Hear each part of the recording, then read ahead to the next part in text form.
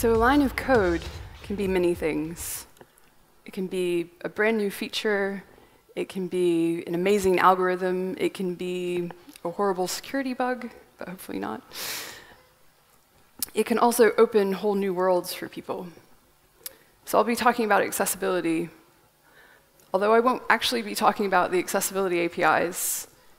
And there'll be a bit where I'm actually talking about how to make things less accessible.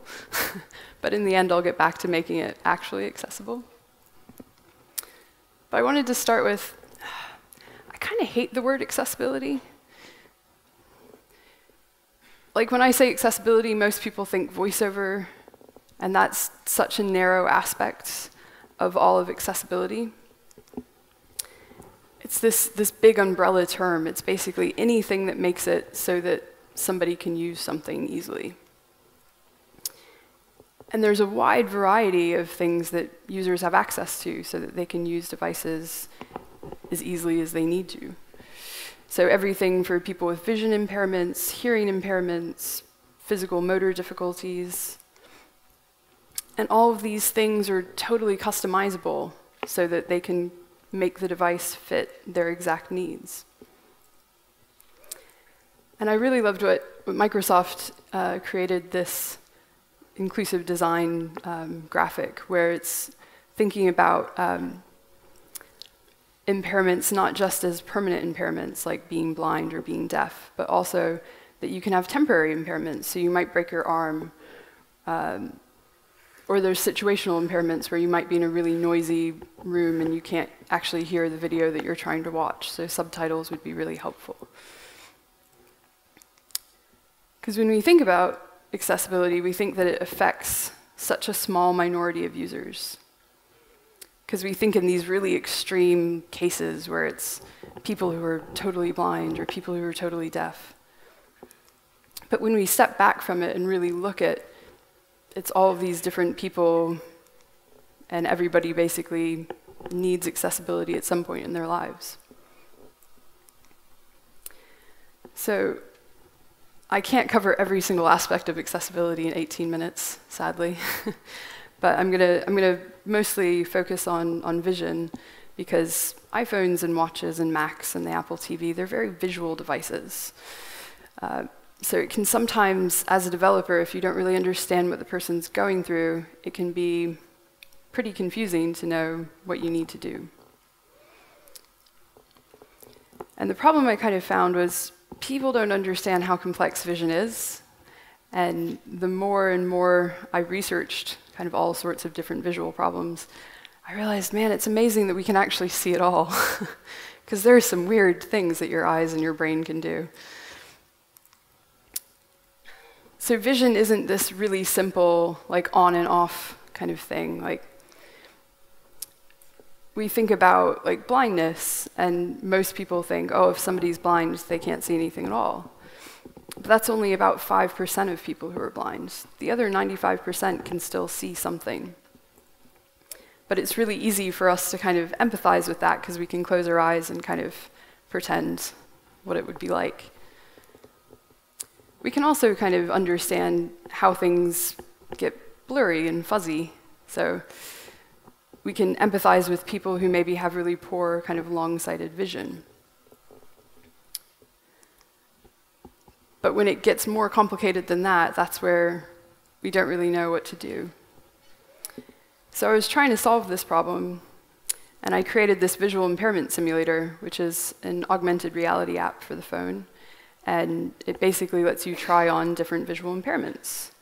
And so I wrote this for a few workshops at some conferences, and basically you get to try the headset on with the augmented reality app running, and then you have to try to use your phone with the visual impairment on.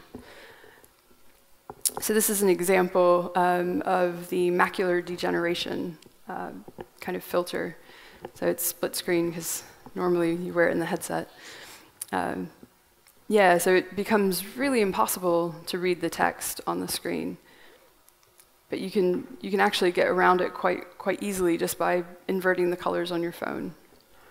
And there's quite a few like little minor, it's not voiceover. Like you'd almost think that somebody who has this kind of visual condition would need to use VoiceOver, but they can actually get on fine just with like larger text and increasing contrast and invert colors. And so during my kind of demoing this at different conferences last year, I was in Berlin, and it was a really sunny day. Like one of those days where it's so sunny that you feel like you're physically closer to the sun, but you're not. And I had pulled my phone out, and I was checking like a text, and the kind of sun hit off my phone and into my eyes. And I got that kind of spot, and I was like, oh, that's not so good. And yes, I was a totally irresponsible person because I kind of thought, oh, it'll be okay, it'll go away. And I didn't go to the eye doctor immediately, and I kind of just waited and waited and waited. And so I basically had this like dark spot in the middle of my left eye, like quite a big dark spot. And I normally wear glasses for my right eye because the vision kind of sucks. But because of this dark spot, it actually meant that I couldn't wear my glasses because for some reason it just gave me headaches. So now, not only did I have this annoying dark spot in the middle of my left eye, I couldn't really see things clearly with my right eye. So because I'd been running the visual impairment workshops, I'd learned that invert colors is a good place to start. So I turned invert colors on my phone, and then I increased the text size and was sad to see how few apps actually use dynamic type. But when I did eventually get back to London, about a month later, I did finally go get an eye exam. And I'd only gotten one a few months before I went away anyway, so it was fairly up to date. And we go through the eye chart, and I think I'd lost like 3 lines. Like I could only read 3 lines higher than I had before, so it was quite a bad degradation of my vision. And then the optometrist pulled out a piece of graph paper, and it was like, what's going on? Nobody's ever done this to me in an eye exam before. So she said, okay, like cover up your right eye and look at the graph paper and focus on the black dot in the middle. I'm like, okay. She's like, do all the lines look straight? Yeah, of course, it's graph paper. She's like, okay, now cover up your right eye and try it again. And man, I hadn't even realized that my vision was so distorted on my left eye. All I really had seen was this kind of dark spot. So it was quite worrying to also see that, although I was weirdly excited because I was like, yes, I can make my visual impairment simulator better. The optometrist was like, you're weird. Yeah, I know. So even though I thought I had understood how complex visual impairments were, I hadn't even come close. Not that I want more visual impairments, and it has actually healed now and it's fine, so I don't have a dark spot in the middle of my left vision. But I do want to show quickly how you can simulate visual impairments through code. So this is a very, very basic project that at the moment just kind of has some boilerplate code for setting up a camera session. And we'll be using GPU image in a second, but for the first part, all I want to do is actually create kind of that dark spot. We don't have to do anything clever. We can just use an image view. So yeah, all we're doing is creating an image view for that, and then of course we need to make sure it actually gets added as a subview. So I'll show you quickly what that looks like. Okay, so yes, that is basically what it is like to have this big, awful dark spot in the middle of your vision. Can't really see a huge amount out into the audience there because the lights are quite bright. But yeah, it can make it quite challenging to like talk to somebody who's right in front of you. It makes it tricky to check the time on your watch, which is generally why I would have like a slightly better watch face. But yeah, so that's just the dark spot, which was the only thing I kind of thought I had at the beginning. And it wasn't until the kind of second thing where it was like, ooh, the distortion. So we'll add the distortion now. So I'm going to go down to the setup camera feed. And GPU image is incredibly awesome and powerful, and it only takes a couple of lines of code to basically create this distortion that I had. So yeah, I create this distortion, set the scale, add it into as a filter. And now, so we have both. So you can see, not so fun, in Xcode. And I actually have the graph paper as well. So you can see a bit better about how much it actually distorts. And yeah, still checking the watch, not so fun. Cool. So it's very easy to create these kinds of effects just using something like GPU image. But it got me thinking that if I can basically give somebody a visual impairment, can I take it away from them? So before I did computer-y stuff, I did audio stuff.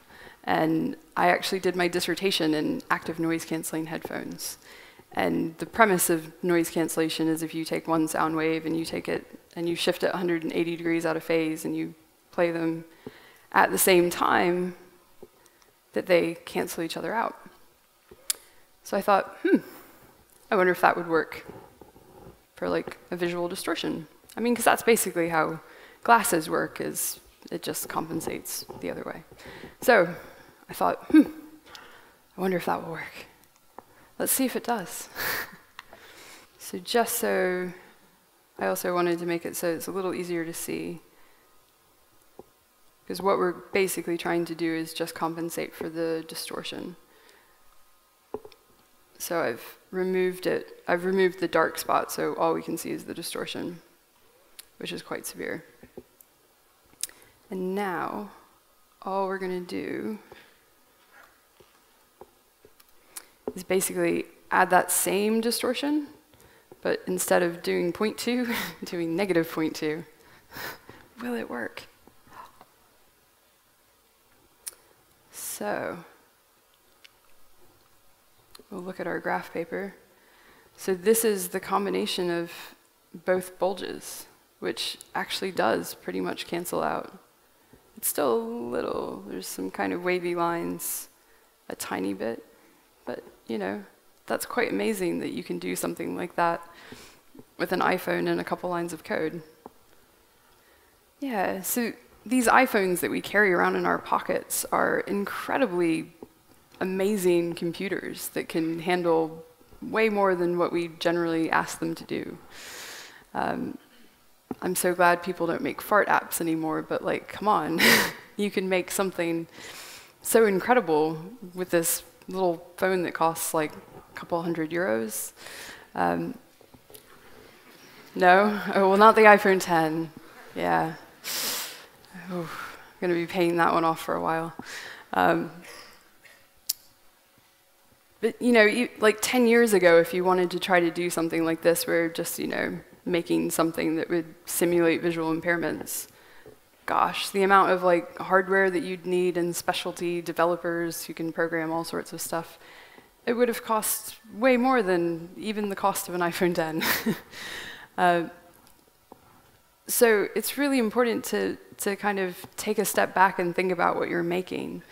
You can be making things that basically create whole new worlds for people or take them away.